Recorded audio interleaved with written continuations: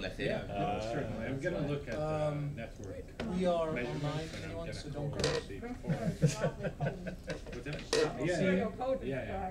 There was a If you want, mistake if you want to be in the at video, the and beginning. I do not want to be in the video. It's made more sense. Doesn't make for very good yeah, come on, move theater. over. Come on, Peter.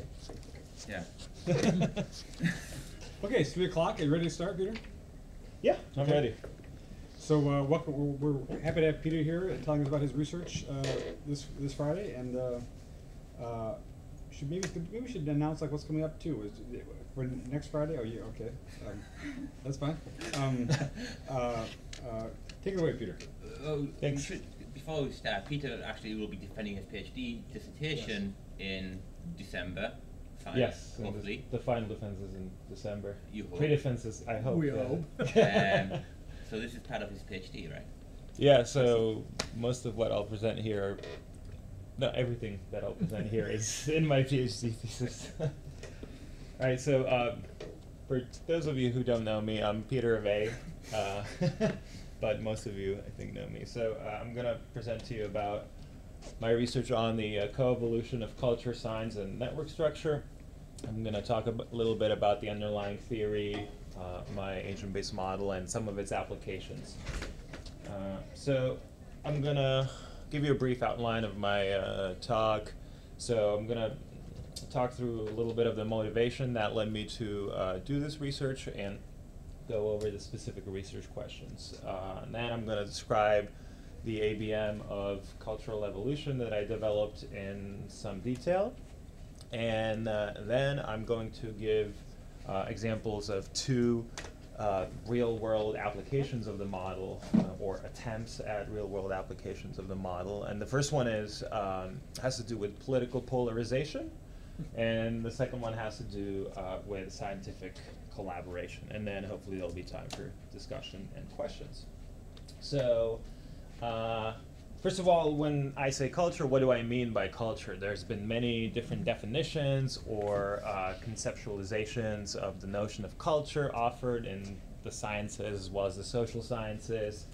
But the way I see culture is from the perspective of dual inheritance theory, which I will go into in a little bit of detail in just a minute. But when I say culture, I really just mean the continual acquisition and transmission of shared sets of values, knowledge, and behaviors in agent populations or populations of individuals.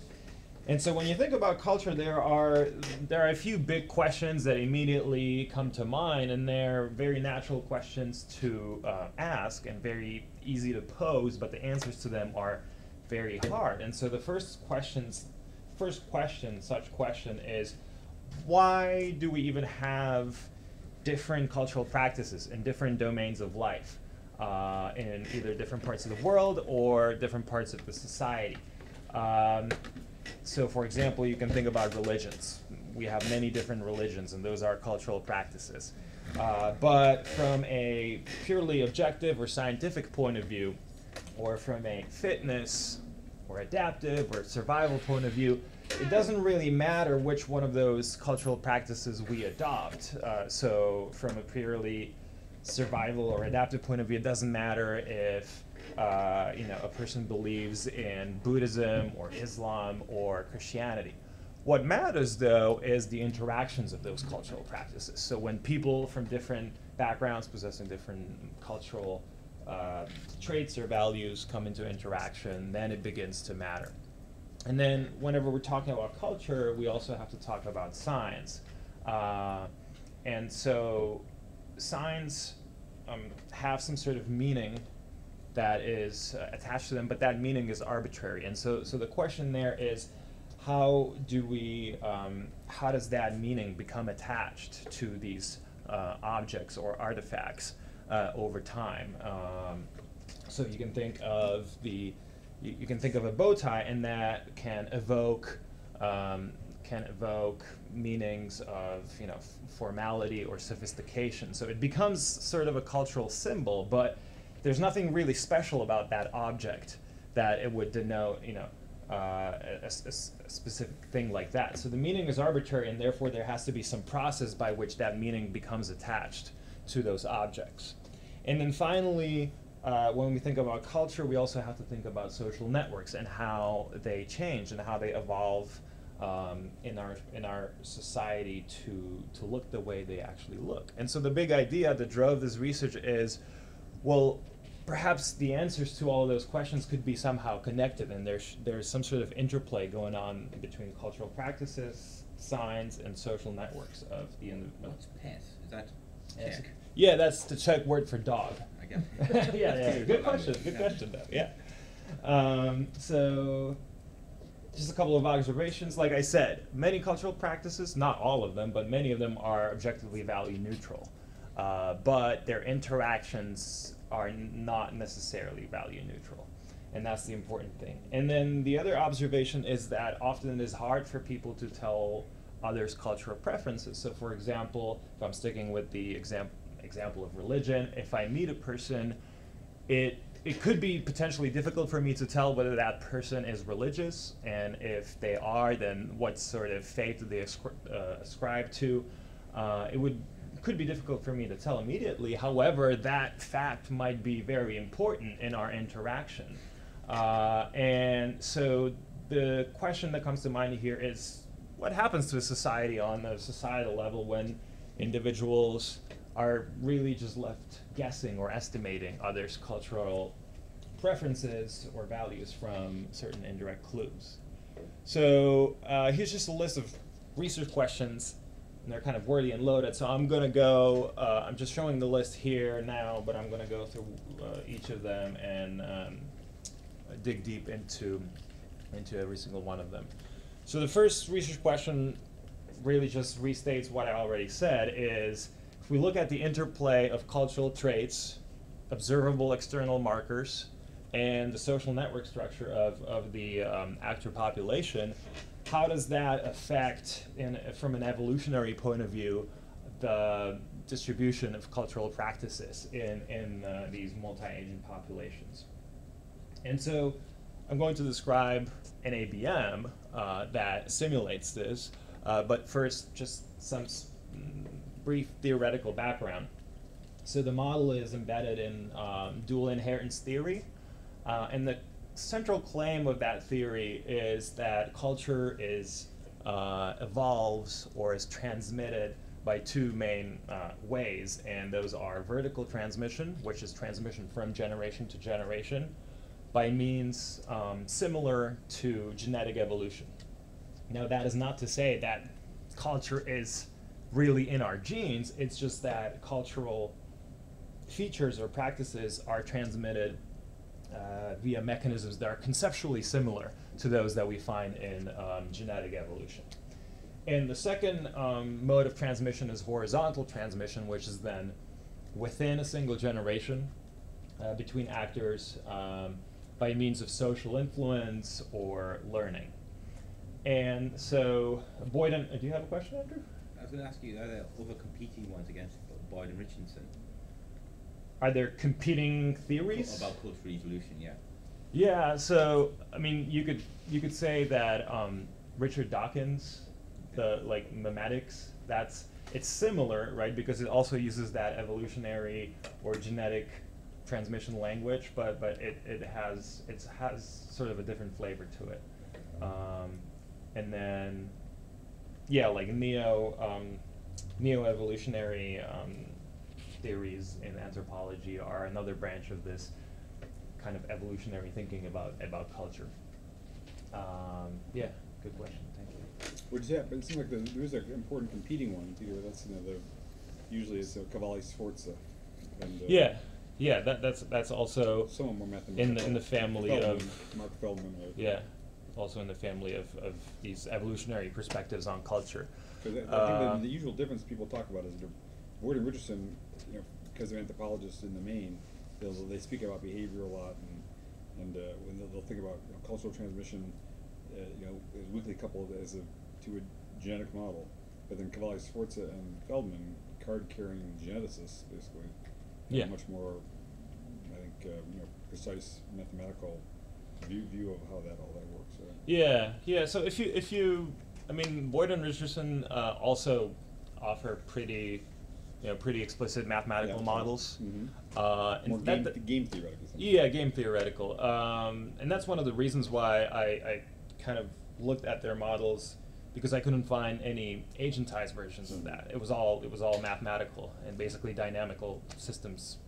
So that's one of the motivations why I looked at this. But yeah. And so they offer several hypothesized mechanisms that drive cultural evolution, and two of the most important ones, or some of the most important ones, are indirectly biased transmission, which is, you have the definition there, transmission of cultural trait variants driven by preferences for unrelated external markers. So that's all a little abstract, but to give you an idea, perhaps the most well-known example of that is peacock tails, right? So if you think about why peacocks have those big, bushy, colorful tails, it's not because there's any biologically adaptive reason for them to have it. It was evolved through mate selection, because it was selected for by the female hens. And the reason that is because, just as in the example of me meeting someone and not knowing whether they're religious or not, the female hens did not know. They couldn't directly access the genotype of the peacocks, and they didn't know which ones had certain biologically adaptive traits or not, so they were left to use external markers as models for possession of certain adaptive traits. And so that was done randomly. Certain hens looked at the tails, other hens looked at other markers, but because presumably there was some association, and most likely that association was random, between the possession of that external marker of a colorful tail and some biologically adaptive trait, those hens with a preference for that marker, for that tail, eventually won out in the long run, and that's how the peacock got its tail. And so the important part there is that there need not be any causal relationship between the possession of the external marker, the tail, and the biologically adaptive trait, or in our case, the cultural trait or cultural practice. And then guided variation is really just a fancy word for learning. So it's the in-life adaptation of individuals that's based on self-generated and self-explored trials. So kind of like a trial and error learning. So just to kind of reiterate a few assumptions in the model. So I assume that there's cultural traits and that there's different variants of the cultural trait that are selectively neutral. And then I assume the existence of external markers that are directly observable by others, and I'm going to refer to these from now on as tags, and they're also selectively neutral. And then there's the inability of directly inferring the possession of cultural traits by others. And I also assume an environment where cooperation and coordination between agents is necessary. And finally, because we're going to be looking at the networks, I also assume that social ties between agents have to be maintained, and they are costly, because what they represent in the model is really a commitment to some sort of delayed reciprocal cooperation. So a social tie basically represents a commitment where if someone comes up to me and asks for help, I will say, yes, I'll help you, assuming that next time I need help, you will also help me. And so that's why, to be able to have that commitment, the two actors have to have some rapport built up, and to build up that rapport, they need to invest time and resources into the maintenance of those ties. So just to give you an example of how that would look like in a real-world scenario, let's look at the example of measuring dimensions. And so that's actually a cultural trait, I will argue, because the knowledge of how we measure things is usually acquired through learning.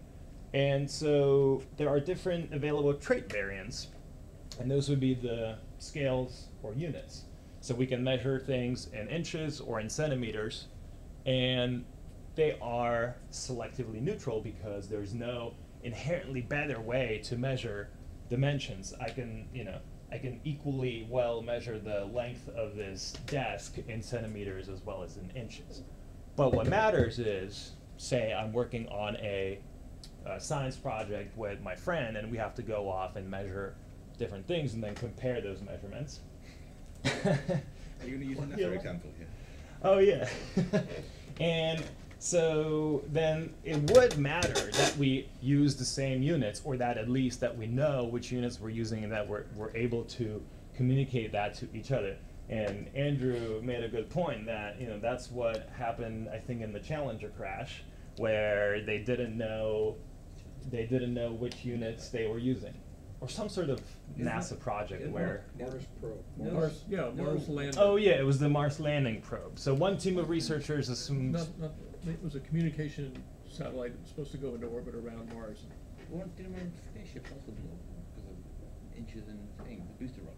Not that I know. No, that was not knowing that O-rings are bad. Yeah, there's something about the temperature. Yeah. But yeah, there was a Mars probe where one set of researchers assumed the other set of researchers was using the other scale of measurements, and that led to, you know, losing billions, hundreds of billions of dollars. So it's important, right? It's important. The interactions of those cultural practices are important.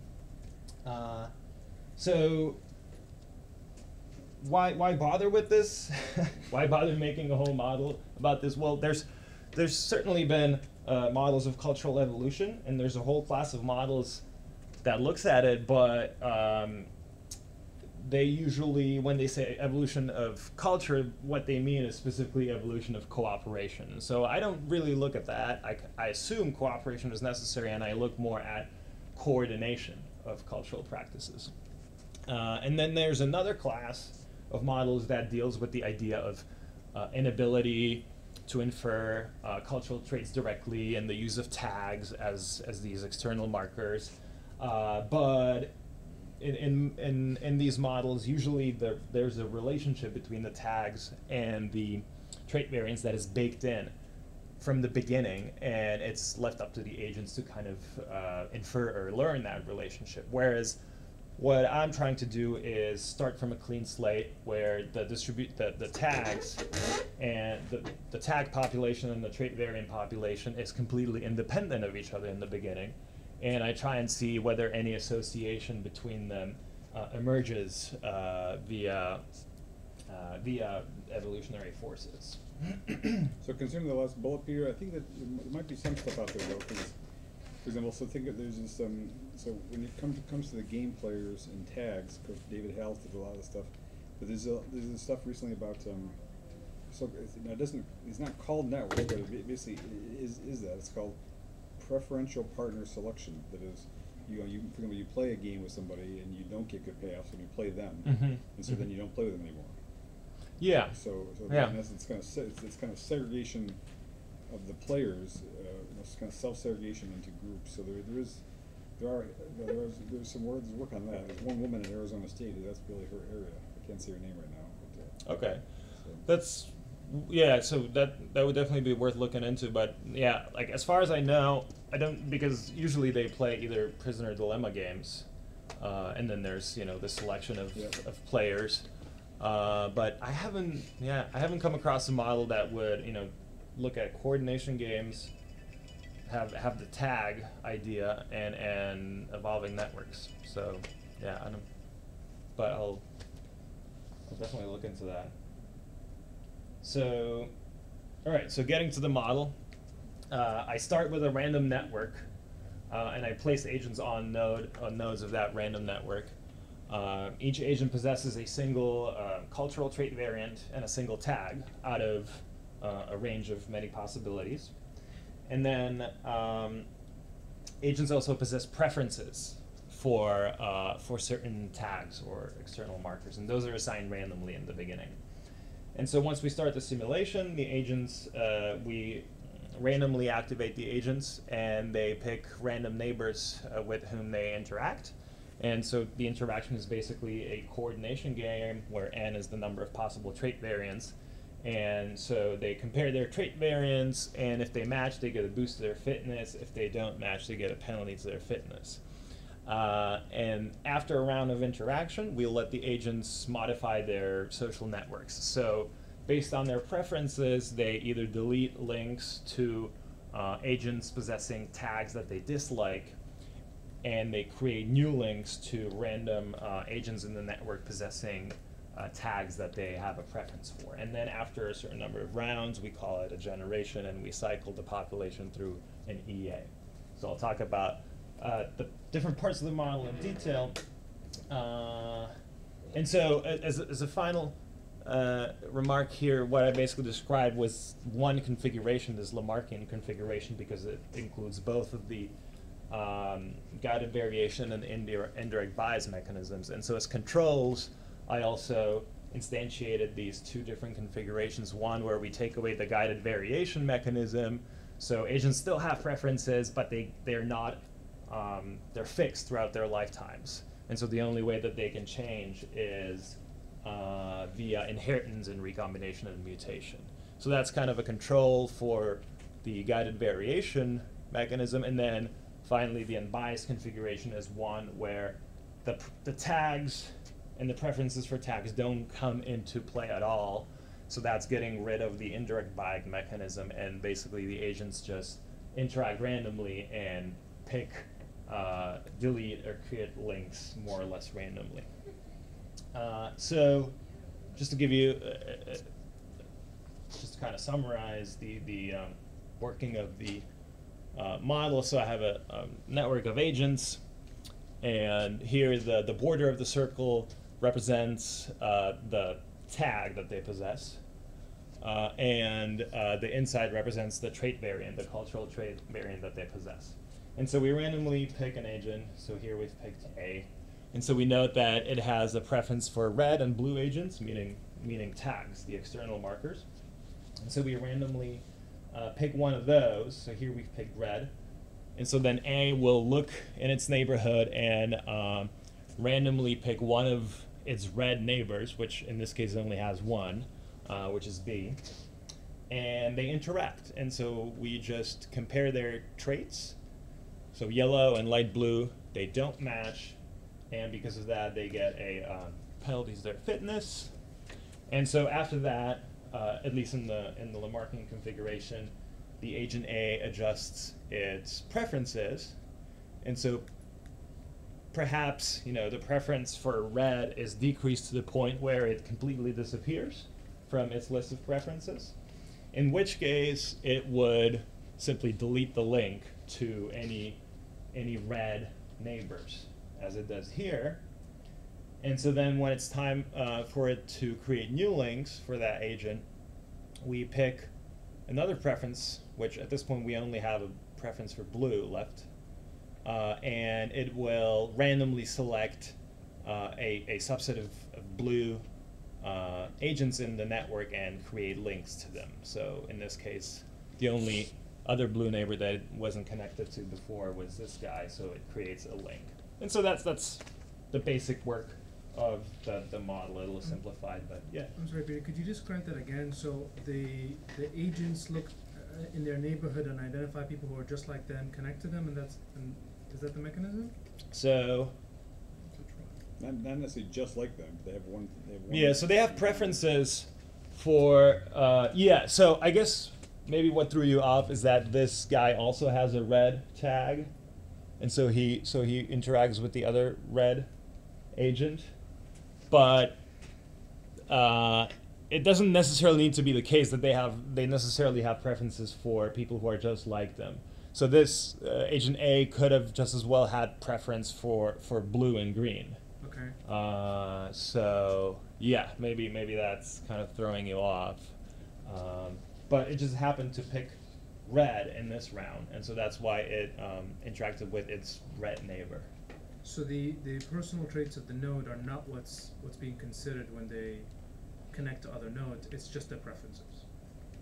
So it could be a blue node and it likes red, so it connects to all the reds around it. Yes, it could be. Okay. It could be. Yeah.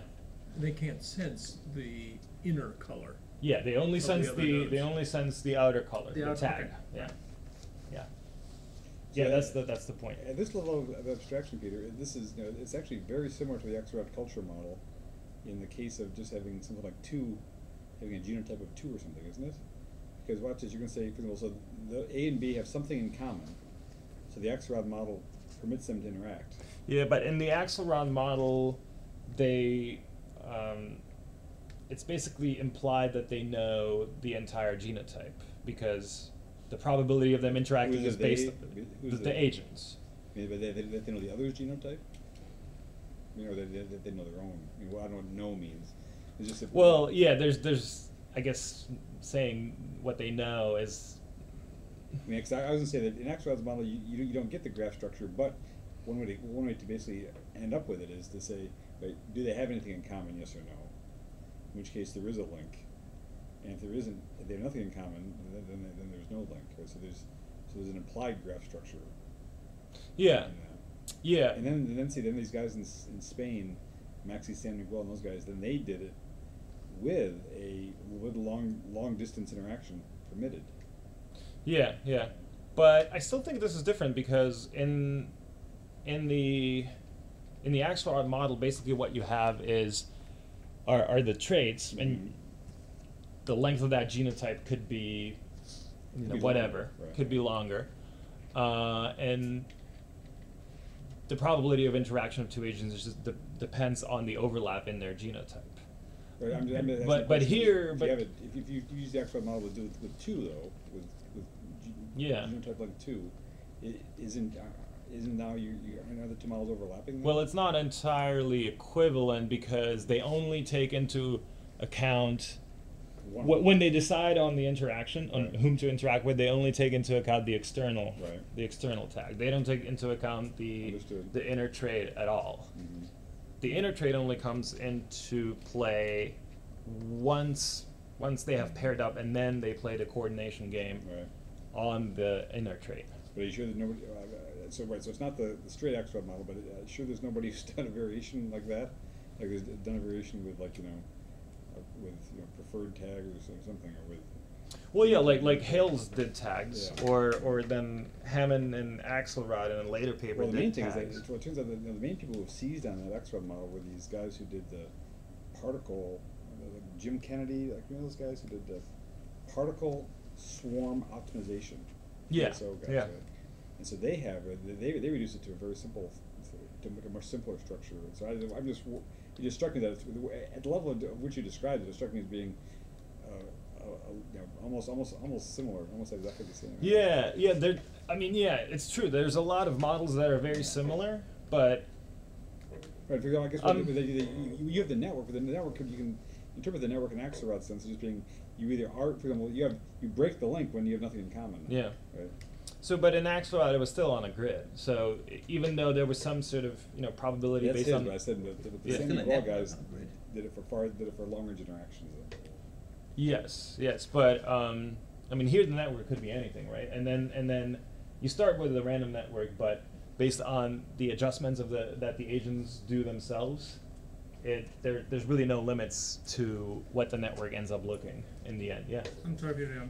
If you want me to wait till the end, I can. But I'm still struggling with. So why can't I consider the outside the preference? Mm-hmm. Why is that not considered? Why can't I do the same thing from a matrix point of view? Wouldn't that just be another attribute?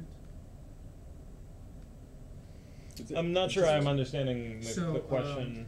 There is the internal kind of the trait of the individual. Yes. Is the node, and then their preferences for who they want to connect to. Correct. Yeah.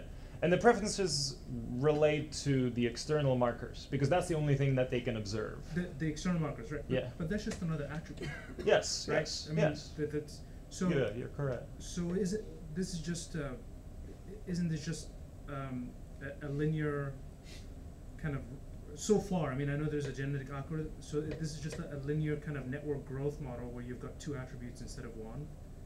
Well, it's not a growth model. Or just a linear model with just two attributes, not a growth model. The attributes are different. One is observable and one is not. In a two-step process, one, make a link, and two, interact. So on the make a link, it's only one of the traits, attributes that is involved, and then when they interact, the other attribute. Yeah. Or another set of attributes. Yeah. Bill is explaining it Okay. well. Thank you. I got it from you. Thank you. Yeah, but we can talk afterwards if it's still not entirely clear. But you also wrote a paper on the Axelrod model, right, for jazz? Didn't you? That was a different Axelrod model. That was not the culture model. That was the norms game. Okay. Yeah. All right. So yeah.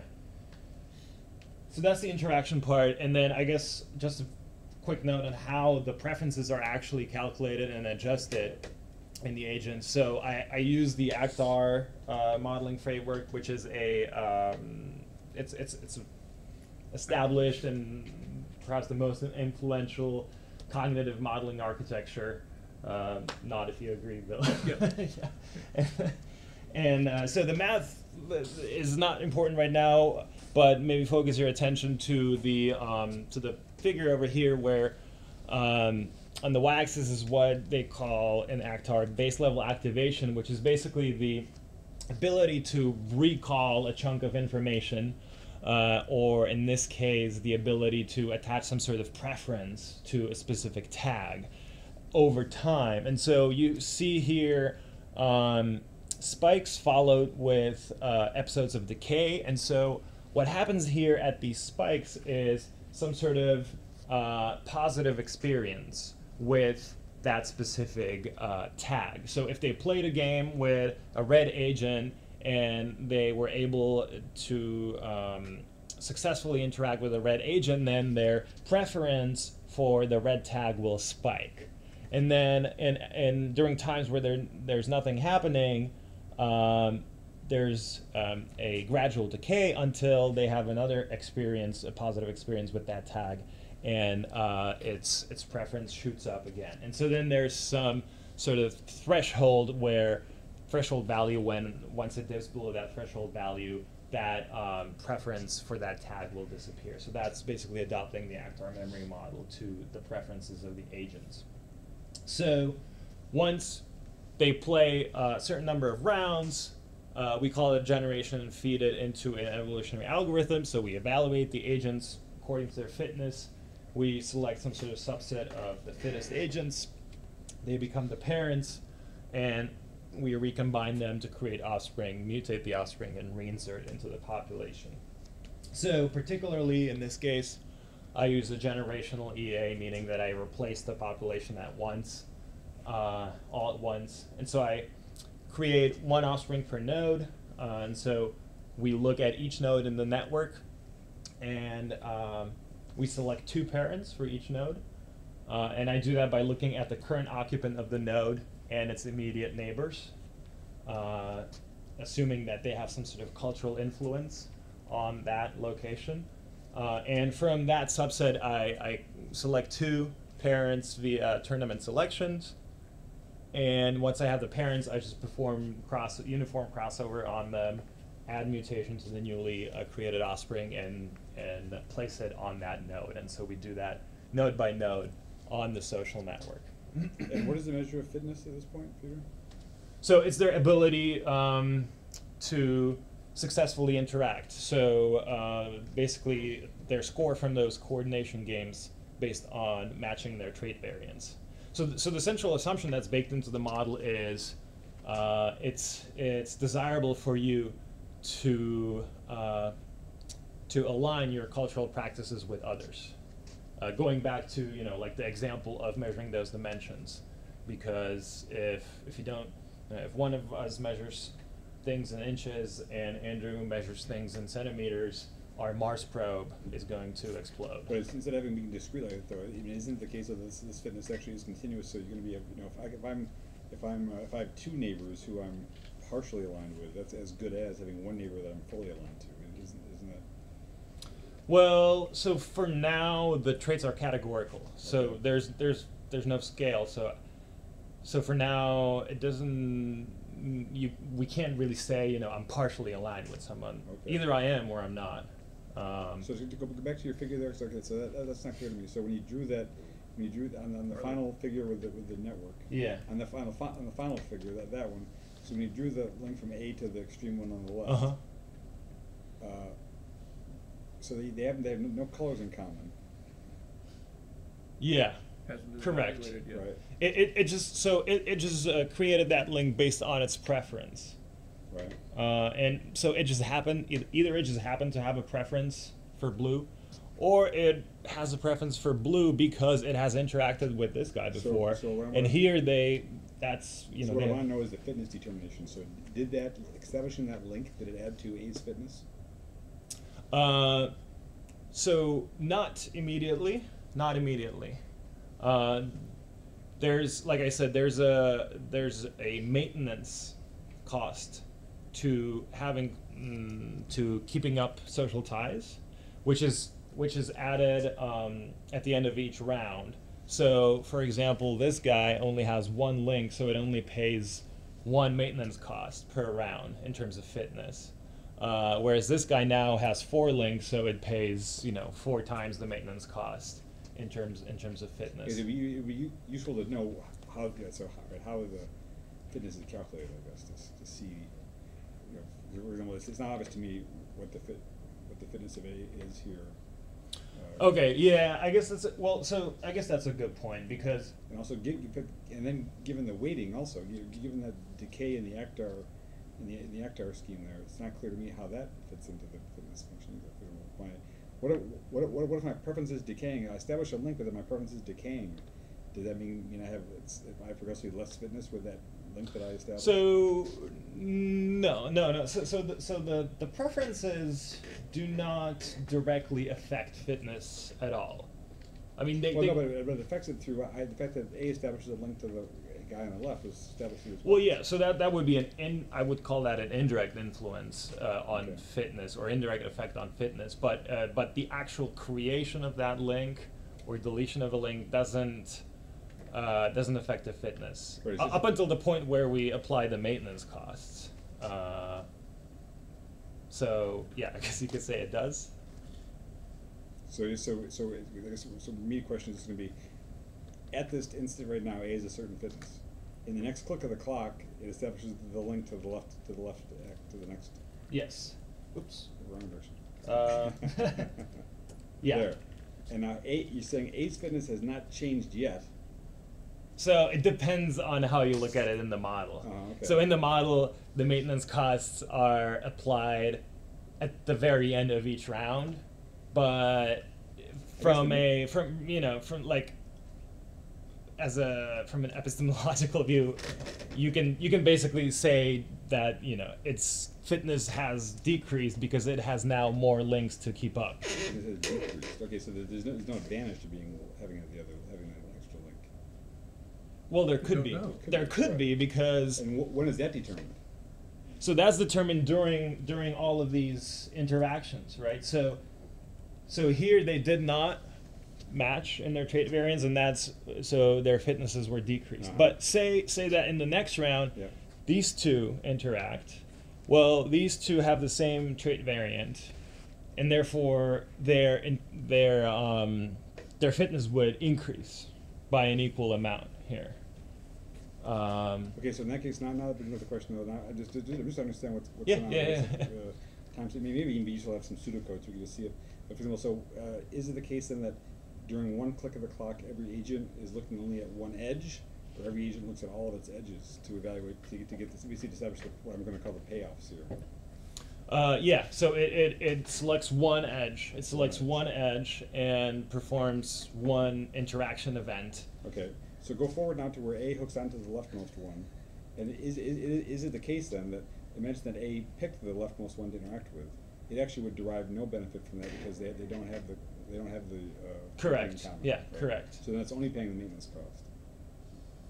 For now, yes. Yeah. Yeah. Okay. So actually, this is not a good choice for A to make. Right. But it doesn't know that. It doesn't know that.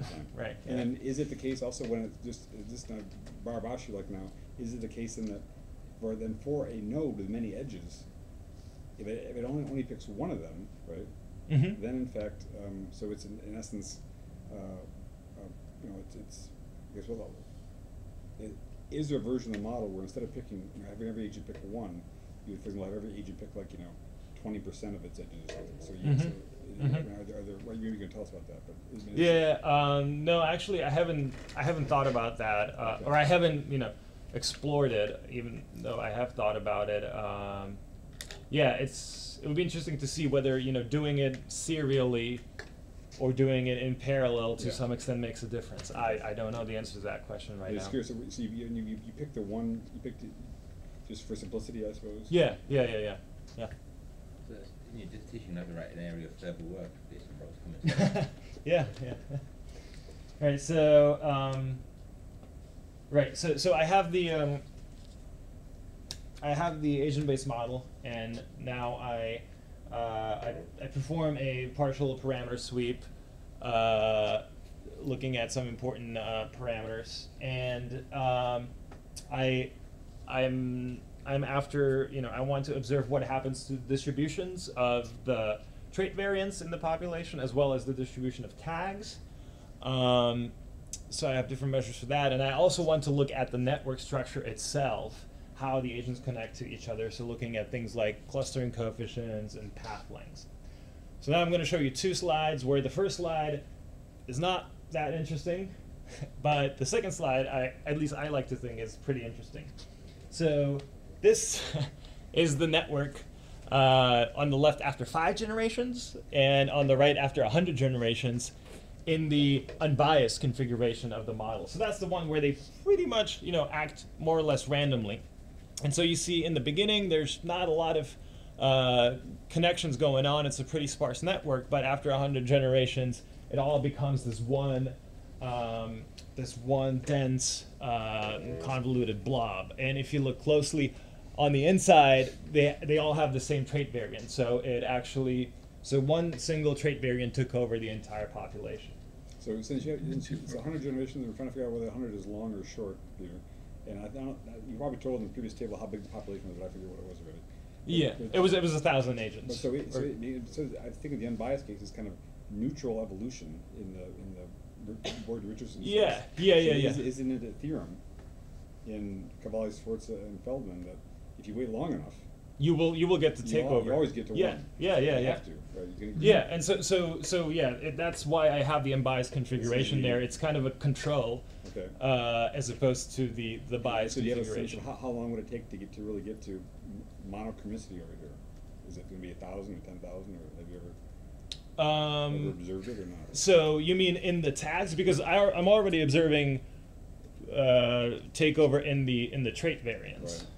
What is it? Is it it's Nakamura or something, or it's a Japanese name, right? Because it first proved the fact that if you have any finite set of traits, with stochastic variations, it's going to always hit one of the walls. Yeah. That's 100%, right? That's a mathematical certainty. Okay. Yeah.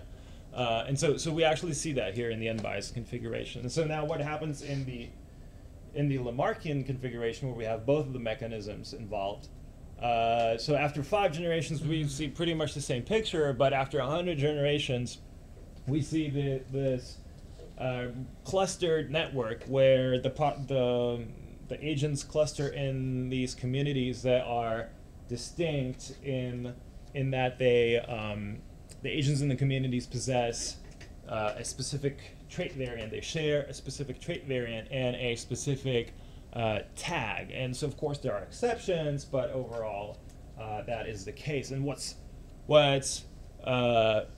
interesting about this is that now more or less each tag corresponds or is associated with the possession of a certain trait variant. And so in that sense, we might say that the tag can function now as a sign, as a cultural sign of possession of specific trait variants. What would it be a real world example?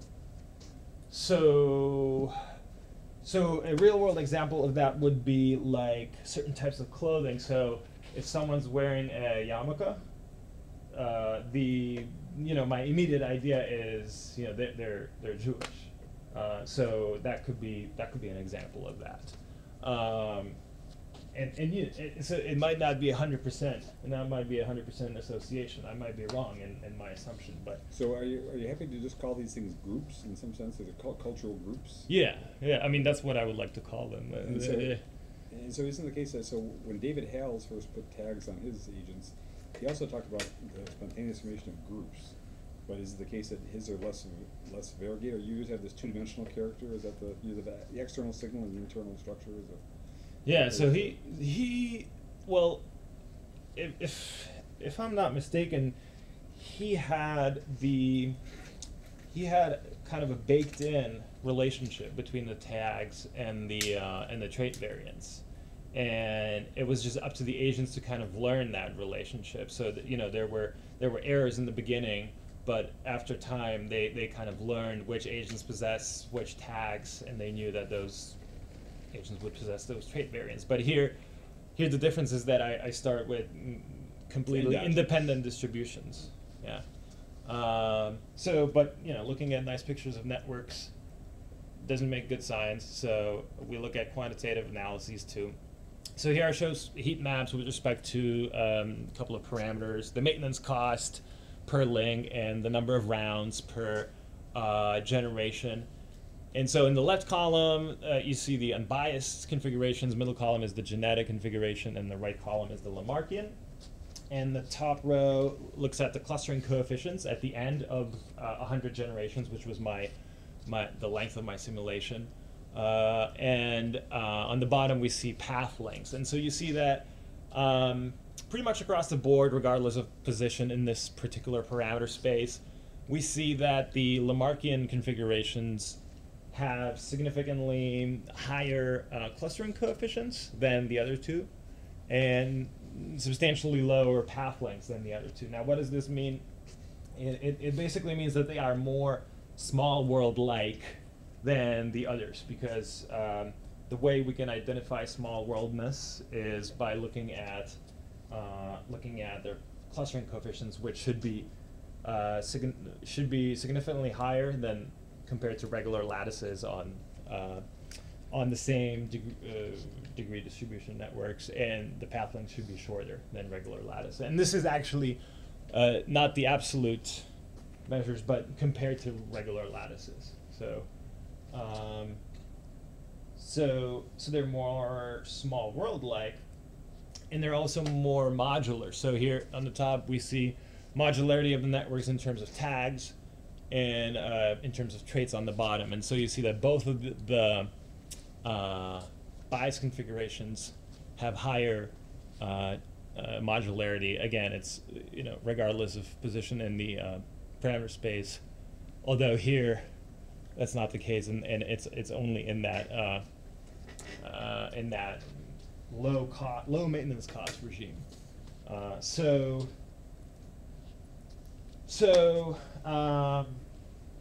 The mechanisms of indirect bias and guided variation create small world networks and modular networks in terms of trait variants and tags, which is what we would perhaps expect to see in real world scenarios. And so why is that? I believe it's a combination of drift effects and kin selection and their relative importance in the different configurations, but it's something that I haven't explored so far, and so that's potential for future work. I don't know, how are we doing on time? I just want to make sure that If you said 10 minutes, would you go? Okay, yeah. So yeah, I'm gonna go through one of the applications, at least, which I find the more interesting one, which is, so I wanted to see if I can apply my cultural model on a real-world scenario, and so here I ask, can I apply to reproduce the dynamics of bill co-sponsorship in the U.S. House of Representatives? Why bill co-sponsorship? It's because really what I'm after is political polarization. So there's an increasing sense that our society is becoming politically polarized, which was supported by a number of studies, and there have been different hypothesized drivers of that polarization. And so because polarization is to a certain extent a cultural phenomenon, I think that a cultural explanation via a cultural model is due. And so why use bill co-sponsorship? So if you want to look at political polarization in the political elites in our country. It's a good place to start because co-sponsorship is the daily bread, basically, of legislators. It's viewed as a low-cost opportunity for them to signal their ideological position to their constituency. And there's been research that shows that constituents actually hold beliefs about the ideological positions of their representatives, and that they hold them responsible based on those beliefs when come election time. And so it's important for these legislators to signal their intentions through bill co-sponsorship. And so because that co-sponsoring relationship between two legislators or multiple legislators can be thought of as a social network, we can once again look at the social networks and see how they evolve and if we see any measures of polarization emerging. So we need to modify the model here, and this is kind of getting at what you were saying before, Rob, is that before we were assuming, or I was assuming, categorical traits. And so now, if the cultural trait here is political ideology, we are used to measuring ideology on a scale, so on a left-right scale. And you can get fancier with two-dimensional scales, but I just keep it easy with a one-dimensional scale. And so you have a conservative liberal scale, and so you would assume that the Republicans would be on the conservative side and the Democrats would be on the liberal side, although there is probably some overlap in the middle. So you have distributions by party. And so, because now we have ordinal traits, it's hard to say what's a match in those traits. So I add another attribute which I initialize randomly in the beginning for the agents, which is a tolerance attribute. And so what that does is, based on the position of the agent on the ideological scale, it has some sort of tolerance which defines this interval of views that it's able to tolerate when it interacts with others. And so if they overlap, this is wrong. This should be all the way around the agent. So if they interact and their ideological positions fall into each other's intervals of tolerance, that interaction is considered a success, meaning that they can work out a compromise or they're able to tolerate their views in that interaction. And so that the interaction here is a co-sponsoring one, where one of the legislators co-sponsors the other's bill. And so in your final presentation, you should let the left, blue should be left and red should be right, I suppose. Well, there's a guy at Santa Fe who's just... So blue, oh yeah, that's true. Well, I just...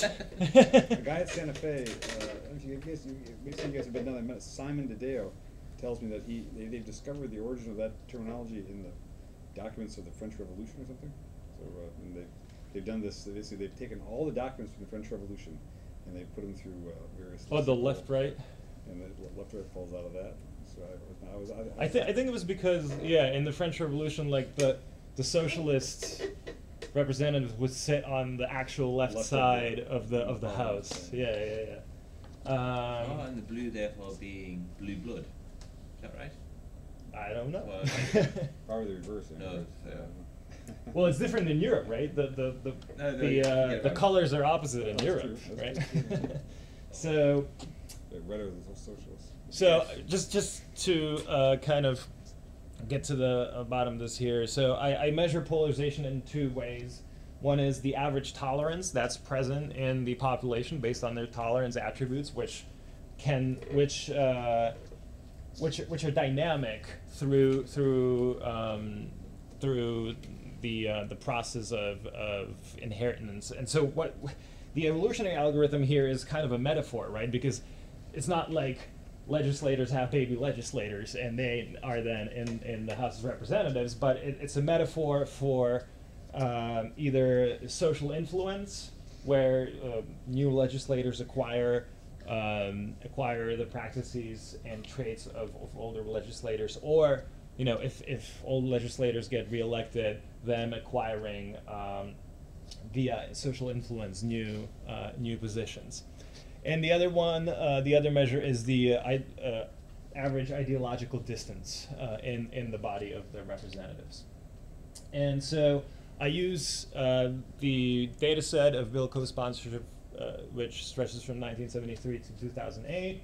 So we have a record of every bill that has been ever proposed, and the sponsors and all the co-sponsors, and the information on the representatives, their party affiliation, etc. And so we can use this data to calibrate many of the parameters in the model, and then for the rest, I do a sensitivity analysis.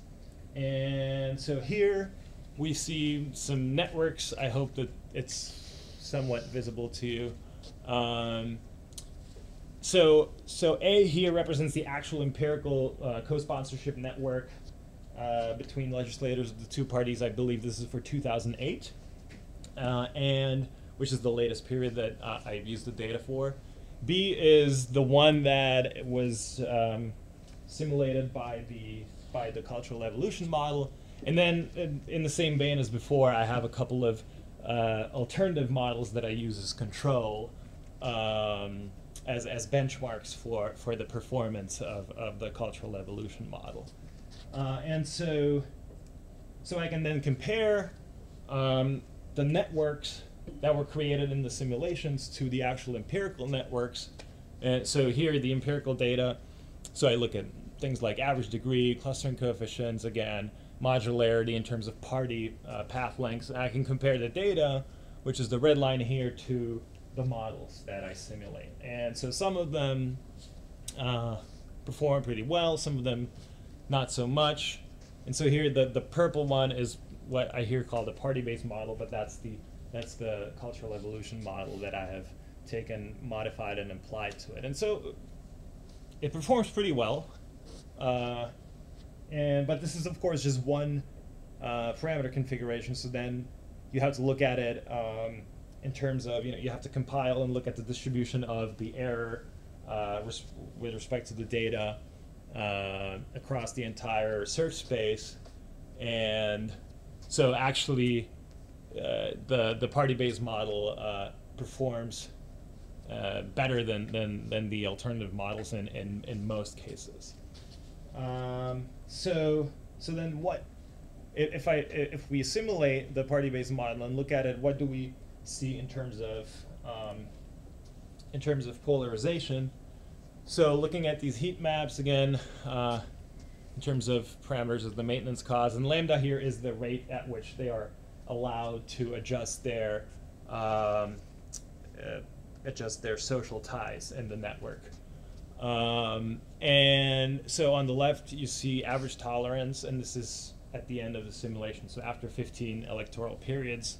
And on the right you see the average ideological pairwise distance. And so you see some sort of variability based on the position in the search space, but what is important is if you look at the ranges, you see that the average tolerance at the end is lower than what we would expect in a random population, right? Because if you have a scale that has 10 points, then your uniform distribution of tolerance should have a value of 4.5, right? Because the highest tolerance you can have is 9. And so in all of these cases, it ends up being lower than that. So you have a lower than expected tolerance in your population. But on the other hand, you have a higher than expected, so lower than expected ideological distance, or you could look at it in terms of higher than expected ideological proximity, which is, to me, it was surprising because it's not really what I expected. Because when we think of increasing polarization, we think of increasing ideological distance, which is not what is happening here. You have high ideological proximity, but low tolerance. So the model would imply that that in this case we see increasing political polarization in one aspect, decreasing tolerance, but actually decreasing political polarization in another aspect. So the agents are becoming closer in terms of their views, but they're becoming less tolerant of those views. And so that's, food for thought, where, perhaps we can look at it that way when we look at the actual networks. So Press on and finish up, Peter. Go ahead. okay, all right. So that was the political polarization aspect of it, and then I also looked at scientific collaboration, and I wanted to apply the cultural model to co-authorship networks and the dynamics of scientific collaboration. So this has been studied from many perspectives, notably also from a network science perspective, but the focus in most of those network science studies was on cumulative graphs of co-authorship. So if you're familiar with the Barabasi study, they kind of looked at the cumulative co-authorship graph, and they applied their preferential attachment model to explain the growth in that network. But it's not really a sociological explanation. The preferential attachment model it's more of a physical model. And so I would argue that the issue of scientific collaboration is a social one. It has social drivers as well as cultural, but also it's driven by the network structure. And so I look at co-authorship networks as constantly evolving structures, once again.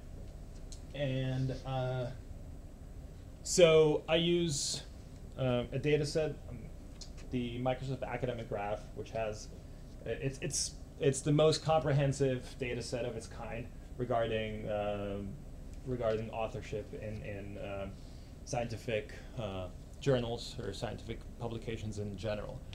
And so for the purposes of the model, I assume that researchers possess certain cultural traits that are pertinent to scientific collaboration, such as their research practices and so on, but also external markers like institutional affiliation, their rank, their publication record, and so on, and that they use this to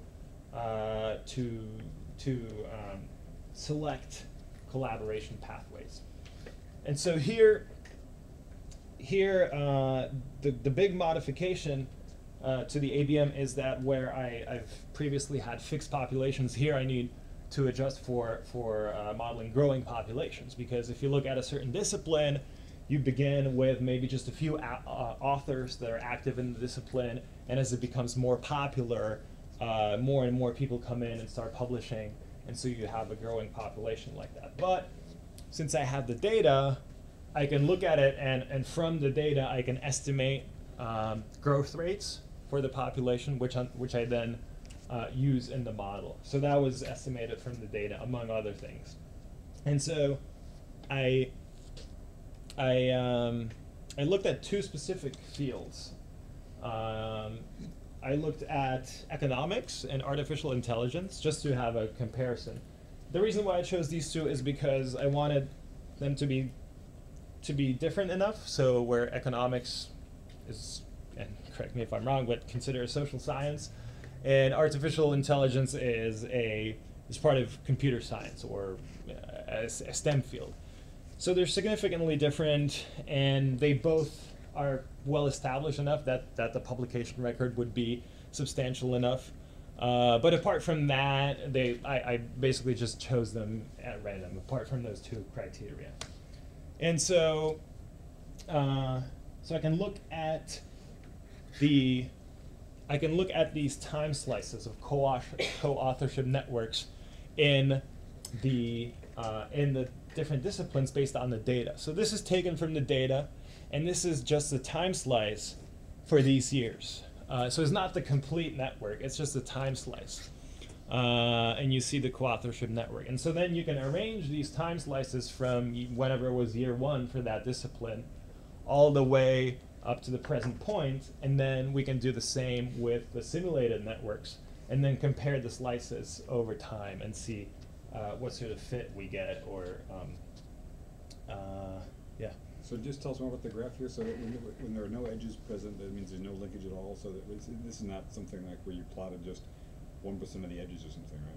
Yeah. So I guess I hope you can see. I don't know if you can see, but there you can see some of the edges on the inside here. Right. Yeah. And so I guess this is just an artifact of the layout that I used. But like if you see these groupings, that's probably a single paper by, 6 authors here. And so they would have a co-authorship relationship because in that time span they published 1 paper. And that subgraph is just a complete graph. But it means because I don't see any edges from it then, so none of those authors had any other papers, had any other co-authors during that time period. During that time period, yeah. And so these single nodes would just be single author papers. Yeah. Yeah, sorry if you can't see the edges that well on there on the middle. But so that's the empirical data, and then I compare it to the simulated networks, and I once again I can do these analyses based on different network statistics. And so on the top there, you see the economics case, and on the bottom you see the artificial intelligence case.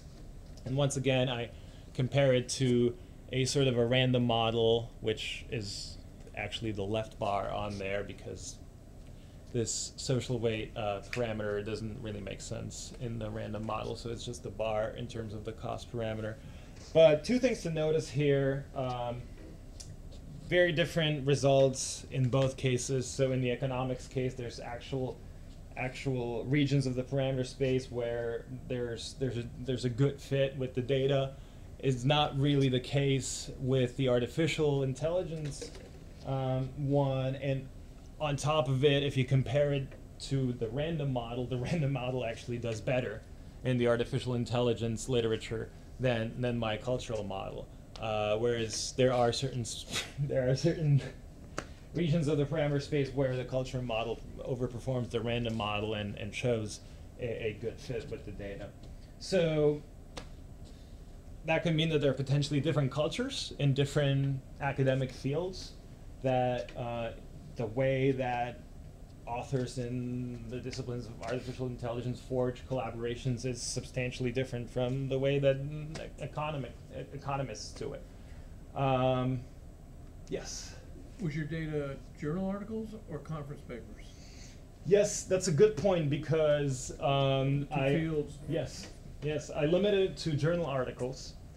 And so as you would probably point out at this point is that artificial intelligence, being computer science people, they give much more weight to conference articles. And so that's precisely the type of thing that, it's a different culture, right? So computer science people have a culture where conference articles are more important than journal articles, which is not the culture in the rest of the field. So that could be one reason why we see a bad fit for the model in the AI. But yeah, so that's the takeaway from that.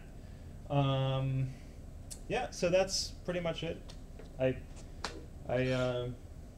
developed an ABM of cultural evolution, and then I applied it to these two case studies. And I would appreciate if there are any further questions or comments. Thanks. Thank you.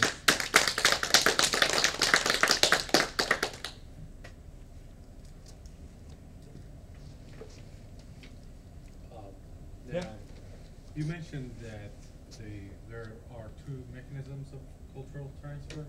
Yeah. What are the implications, or what are the implications of these 2 different cultural transfers? So one was inheritance from one generation, vertical, and one was horizontal. Yeah, so, well, yes, and then there were the specific mechanisms of indirect bias and learning, but I guess the implication of that is if you are to believe what the model says, then what that says about our culture is that we really do judge people. We judge the book by its cover. But is that a lot of times that's out of necessity, because when I was giving the examples, it's a lot of times it's just hard or expensive to understand the other person and where they are coming from culturally, and so we make these snap heuristics based on judging the book by its cover, so to speak. Actually, there are so many books. With the bookstore, you see, oh, there's so many of them. Which one, to pick. Actually, covers are important. At least, attract your attention in the first place. Even take a look at them. Because there's so many of them. Yeah. I mean, there's a good reason why we would use that heuristic, because it's cheap. Every time I'm with the bookstore, I was thinking it would be a good thing to study actually how people actually pick, the cover, which book to pick, to look at. Are we offline? No, but I have a. You want question. something off the record? Or? Yeah, let me. I'm gonna take us offline.